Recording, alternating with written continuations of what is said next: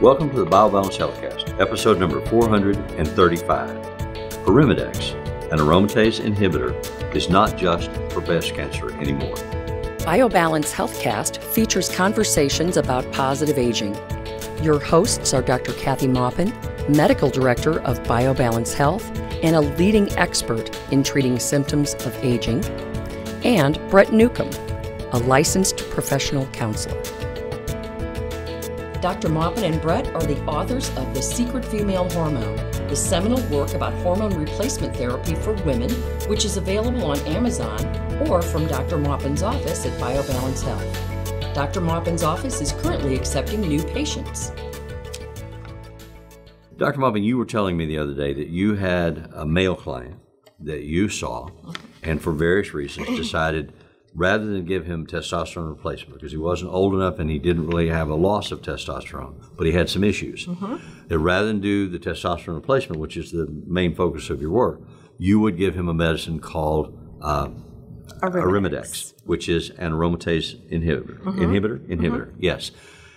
And that he then went to his regular physician some weeks after that and was telling her that this is what he was doing. And she, according to him, went absolutely crazy. She was yelling and went out in the hallway and was yelling at the other doctors about how crazy you were. And how crazy he was. And how crazy he was for taking it. Because it's a breast cancer drug. And he didn't have breast cancer. And so why would he be taking this drug?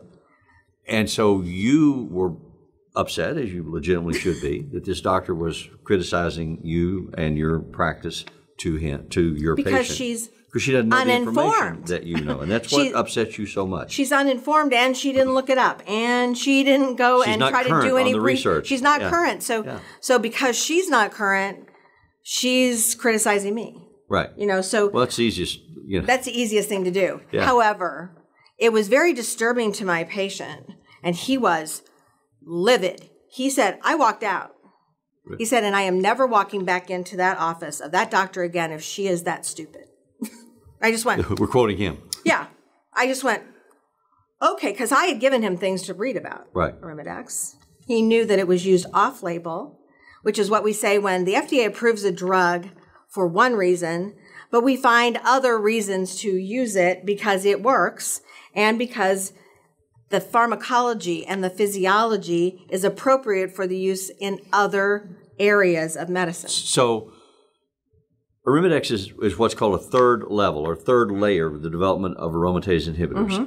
And it was developed and is used primarily as a way to reduce the amount of surgical interventions necessary for dealing with breast cancer, as I understand the article that we read. It also prevents recurrence. So that is the primary use, and the FDA approved it for that. But physicians are allowed to use their own training and judgment and apply some of these medicines in other circumstances. And frequently we find what are called serendipitous discoveries. That who knew? But it works for this. And so if it ain't broke, don't fix it. If it works for this treatment, then let's do that. But we still think of Arimidex primarily in terms of treating women who are concerned about breast cancer. That is its main focus. And they're just for estrogen receptor positive breast cancer, which means one type of breast cancer. A type of breast cancer that is stimulated by estrogen. Not all breast cancers are. Right. So this particular type responds to Arimidex because what Arimidex does is it lowers the estrogen that's made in your tissues. Estrogen is actually made in the tissues, and the estrogen that is circulating in your bloodstream. So what it does is it prevents the conversion of testosterone into estrogen. So it's an aromatase inhibitor. It inhibits an enzyme. And so that's what aromatase inhibitor means. Right. Aromatase is an enzyme. An enzyme. A specific enzyme. Right. Of which there are thousands. Very specific enzyme that is, its role in the body is to break down testosterone into estrogen. So did I understand the article that we read correctly when I say that it said, or am I remembering it correctly, 70% of the tumor in a breast tissue is created in the tissue. It doesn't come from, the estrogen doesn't come from elsewhere. Right. The estrogen. I'm not saying that. Help me say that right. The estrogen is made not in the ovary or not from an any other source except the tissue source. The breast itself has aromatase in it, and people with the highest aromatase in their breast tissue have the most estrogen, which then makes the breast cancer that's sensitive to estrogen come back more frequently. So it doesn't help to lower the overall volume of estrogen in the body because the estrogen is generated in that breast tissue. Right. So when we take out ovaries and we remove the source of estrogen, we're still not removing the estrogen that's made in the breast tissue. Estrogen's also made in bone. It's also made in fat. And a lot of it's made in fat because they all have aromatase in them. So is there a lot of fat in the breast tissue then? Yeah. Okay. The fat is basically a sweat gland. The breast is a sweat gland, but it has fat around it. All right. So it's a specialized sweat gland, but it has fat all around the ducts. And again, we're not talking about all women, all breasts. We're talking about the ones that have this particular estrogen positive, estrogen receptor positive. Okay. So but again, that's but many of the breast cancers that we see are those, and they're the most treatable. Okay. Because we've looked for drugs like Arimidex to decrease the conversion of androgens, testosterone, or there's other androgens that come from the adrenal gland. The adrenals sit on top of your kidneys in the back. They're small, very active, very necessary glands, but they make an androgen that then can be converted into estrogens as well. So that can happen in the breast. It can use either testosterone or it can use other androgens to convert into estrogen. So that's what this drug stops. So if we decrease estrogen in the body and we decrease the ability to make it in the tissue, that starves the cancer cells. So we read an article in the Endocrine Journal that was about a 60-page scientific treatise. It was very complete. tracing the history of the recognition, the identification, the understanding of the enzyme process, the aromatase process, and all the lab rats and bees and whatever they used worked on to do this. But they have truly found a miraculous thing in their ability to have a positive impact on breast cancer for these kinds of tumors. But we were discussing in terms of your male patient that there are other things that doctors then discover they can treat with these aromatase inhibitors. Because a lot of things occur in both men and women. A lot of illnesses are made worse or are created because of too much estrogen. Not a little estrogen, too much estrogen. Right. So we looked at how this works, and gynecologists went, whoa, lots of our diseases in gynecology are stimulated by estrogen, like fibroids in the uterus and endometriosis in the pelvis and excessive uterine bleeding. We have a list here. Excessive uterine bleeding and the thick lining gets thick under the influence of too much estrogen. So, and that can lead to uterine cancer. So, and obesity? Obesity is one of the ones where all of these tissues have aromatase in them. So not only is it about the test of how much estrogen you have in your bloodstream, it's about what's in that tissue. And so it's really hard to test because you could have very little estrogen going on inside in your body, but you're still growing fibroids. We can't test the tissue. So we have to use Arimidex to shut the fibroids down. So because that stops the estrogen in the tissue. What about obesity? Is that does estrogen cause fat? Yeah.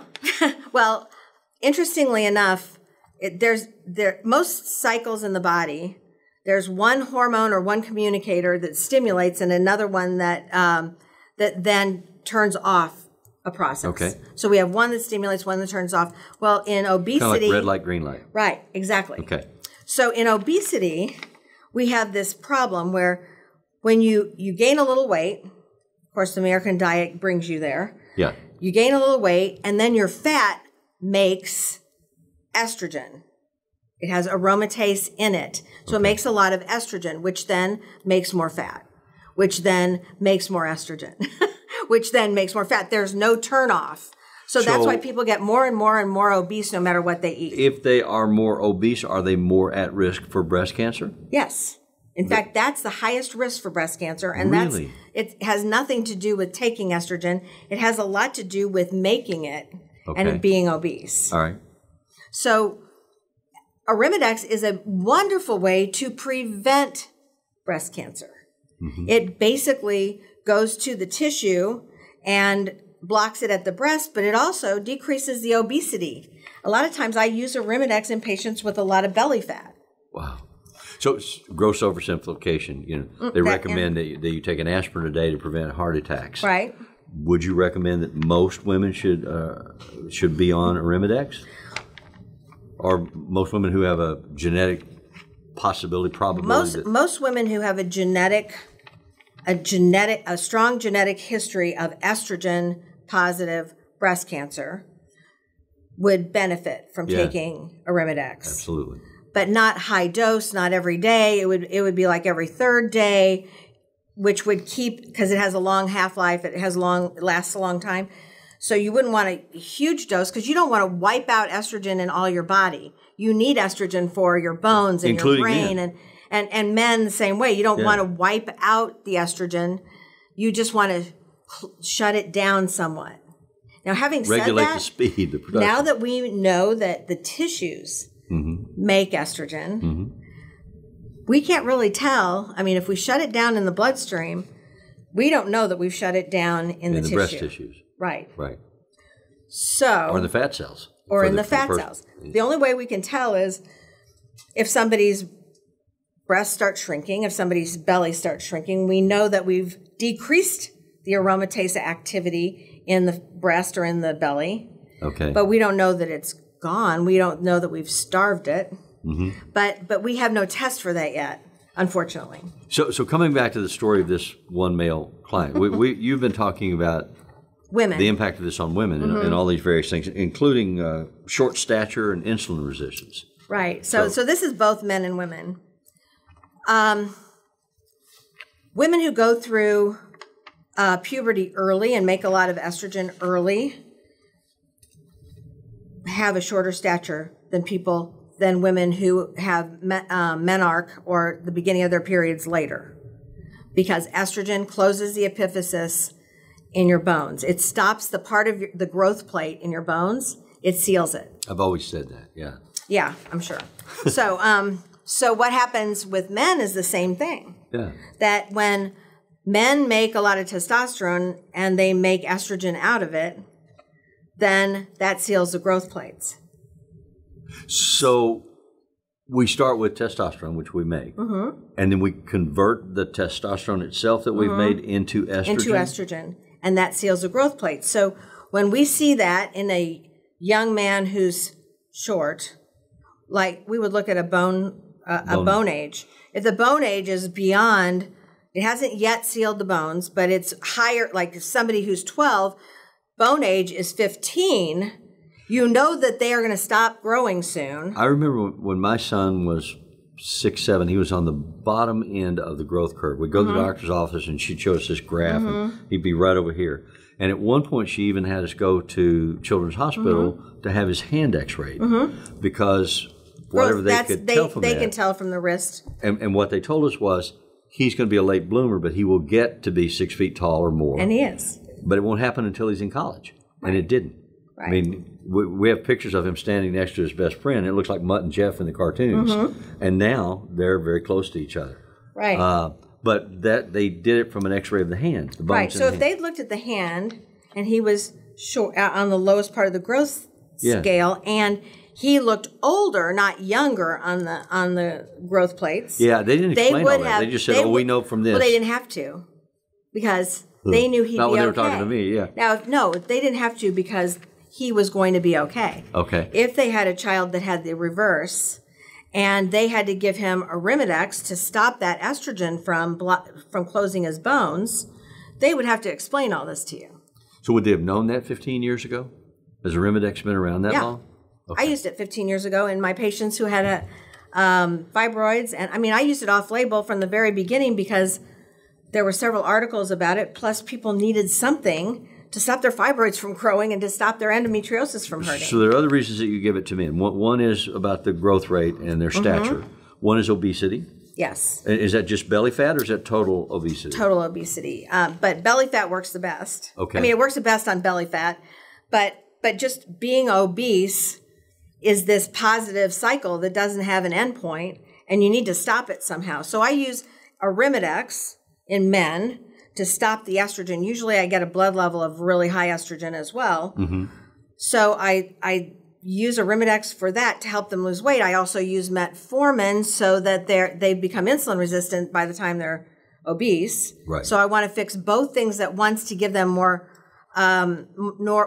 better outcome for the time they spend. Lower the risk of diabetes and help them lose weight.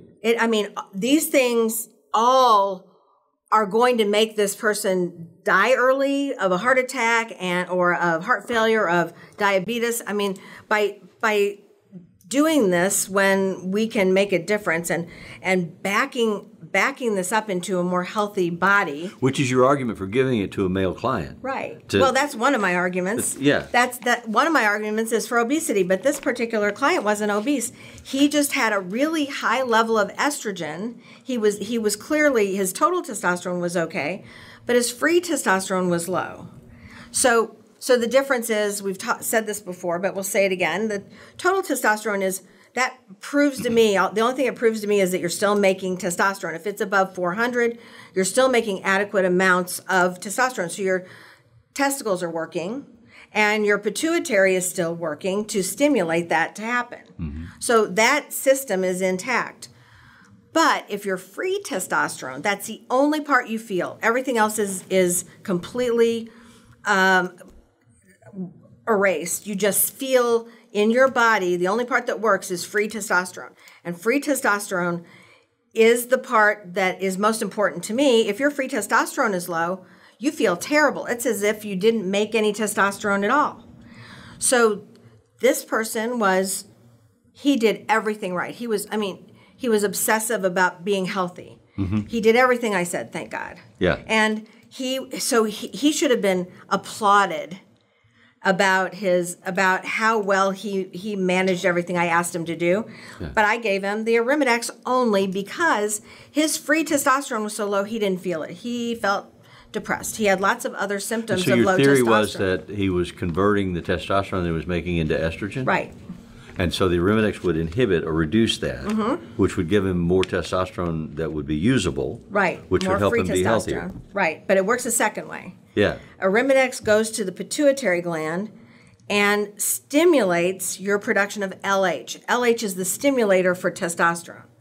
So it did two things. We use it in infertility with guys that have low testosterone production, and that leads to low sperm production. So we give them Arimidex just to make the LH go up. That comes from their pituitary. The LH goes to the testicle, makes the testicle work harder and make more testosterone.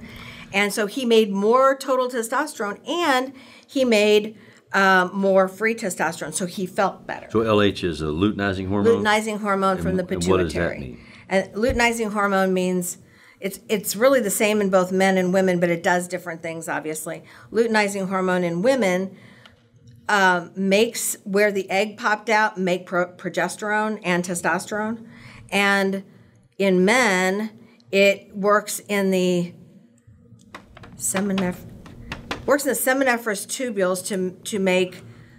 I have to go back to anatomy to make sperm, but it also stimulates testosterone production. So it's essentially one of the green lights we were talking about. It's a green light. Turn this on, do this. Right.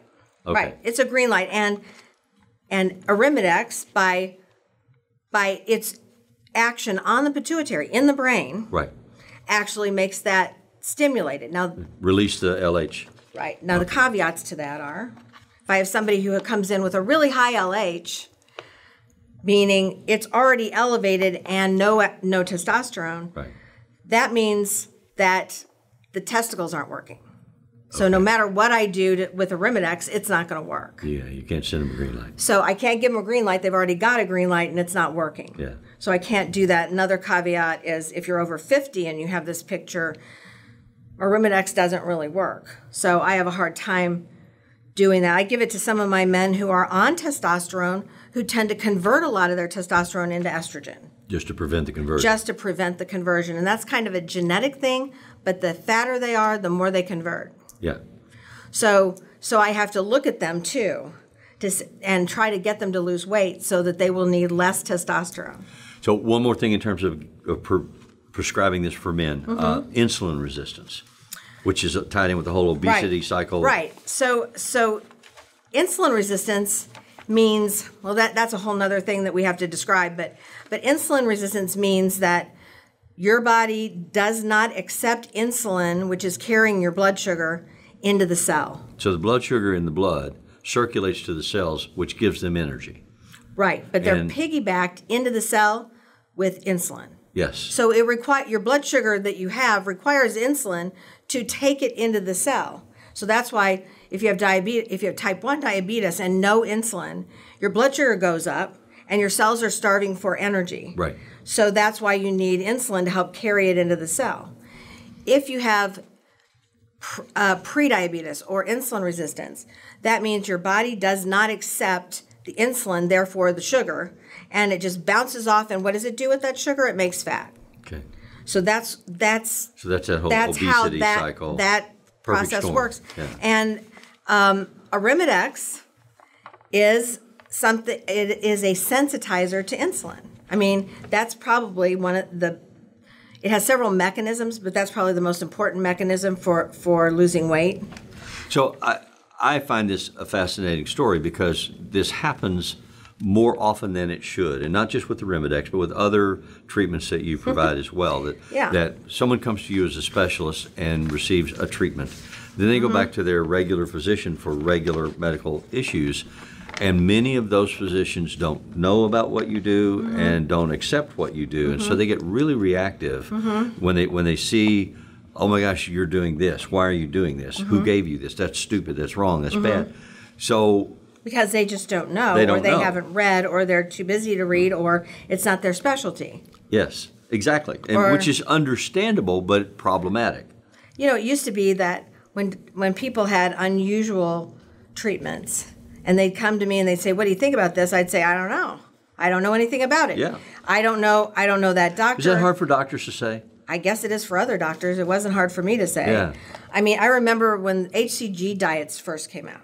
Well, HCG is the pregnancy hormone, but HCG is also used to stimulate LH in men, and it's used for weight loss in women and men. So people would come to me and say, "What do you think about the HCG diet?" And I'm like, "I don't know anything about it, but HCG is a pregnancy hormone. I don't know. I don't know." Yeah. I didn't know how they were using it, and I didn't know why it worked. So you aren't going to give advice about it. So I went home and I looked it up, and I read about it, and I went back always for these guys that don't have it in their literature. I went back to physiology. How does this work? Yeah. What it mimics LH. Okay, so then how does that work on the cells? Right. So that made sense. And so when people would come in, I'd say, "I don't know how it works in practice, but I know how it works." Yeah. And tell me how it works when you come back from that doctor. Tell me how it worked. Yeah. That's a normal, confident answer. So to sum this up, we were talking today about a story about a specific client, male client, who was given a drug that classically is understood as a female drug, although there are, as we've discussed today, many things that men can benefit from it as well, which brings us to the issue of off-label prescriptions, which is legal in every way. It's standard. Because doctors they allow us to have a brain. are expected to do it, but a lot of doctors don't do very much of it because they're worried about prosecution from the FDA.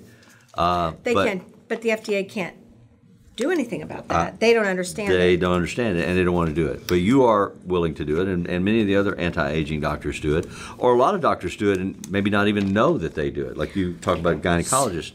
So in many ways, it's like cooking. I'm in my kitchen, and I don't have A recipe book. Baking soda. Yeah. I don't have baking soda, but I have baking powder. They have some of the similar contents. I don't want to go to the store. I'm, pushed to make whatever these brownies. And so I look up in my book of Science of Cooking what makes the difference and how you could change it. Right. And so I make baking powder into baking soda. So that's kind of what we're doing. Only we're using the same thing, and we're using it in a different way, different dose. But when you don't have a solution to a problem and you don't have the right tools, the FDA hasn't approved the right tools for something, then we have to go out on a limb and do what there was research for this before I ever used it. Right. I looked up the research. And you have to use that research, and you have to figure out if it was done right. And then you have to use it in the appropriate patients and say, I'm just trying this to see, we have no other solution. We've got nothing. When we had, 30 years ago, when we didn't have anything for libido or thin skin on old ladies' bottoms that got like bed sores, we used testosterone and Vaseline because we didn't know anything else, and it worked. I remember when I was a child, I'd ask my dad, why? He'd say something, I'd say, why? And he said, because I said so. And that was the end of the conversation. Well, that's the FDA. Exactly.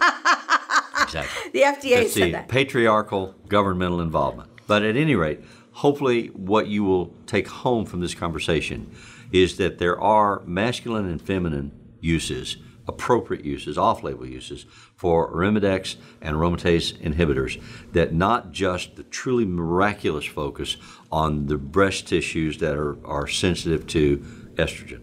So hopefully that's good news for you. Thank you for listening. Thank you. Email your questions or comments to podcast@biobalancehealth.com.